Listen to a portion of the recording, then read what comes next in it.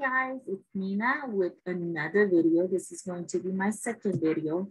Let me share my screen. I wanted to talk about a second, I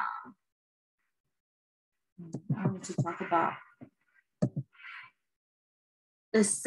my second idea about what's happening in the high desert. It's the Las Vegas and LA high-speed rail plan. It has been delayed until 2022. I think we've been hearing all these delays for a while now. It's gonna be a planned high-speed rail from Las Vegas to Victorville.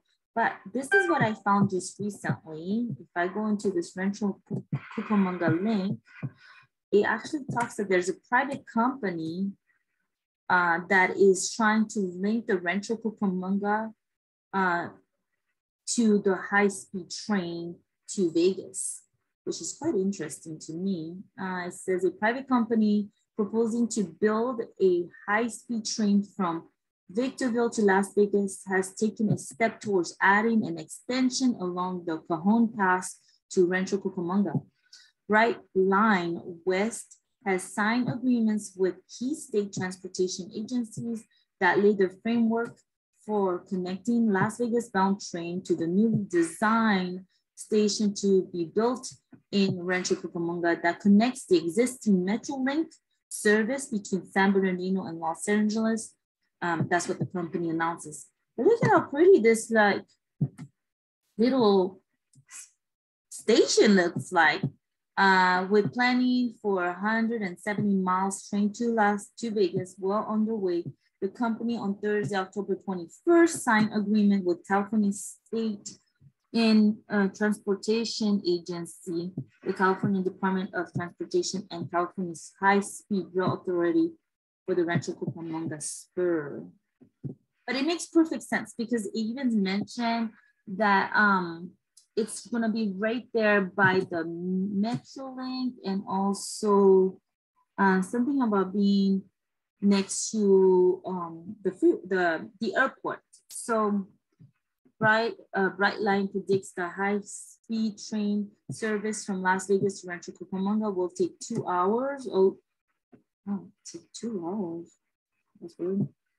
About half the driving time, the trip between Los Angeles and Las Vegas. Using Metrolink and a new high-speed train through the high desert will take about 3 hours one way. But I see, my husband drives like that fast. We've been getting like an hour or two, but okay. So this will whisk the passenger at a speed of 180. Yeah, I feel like sometimes I'm driving with Mike at 180 miles per hour. Anyways, okay, so yeah, so I thought I'd share that with you guys. I'm really excited about these new things. I will definitely keep an eye on this Metrolink high-speed bullet. I wish I had a map to show you what it's gonna look like. Is there a map somewhere here? So I don't know if you guys know where Rancho Cucamonga is in California. So it's gonna be Rancho Cucamonga through Victorville to Vegas. So, all right, I just thought I'd give you more information about new things that are happening in the high desert. Have a great day. And if you want more information, feel free to text me or call me 760-559-3332, 760-559-3332. Thanks, bye. Have a good day.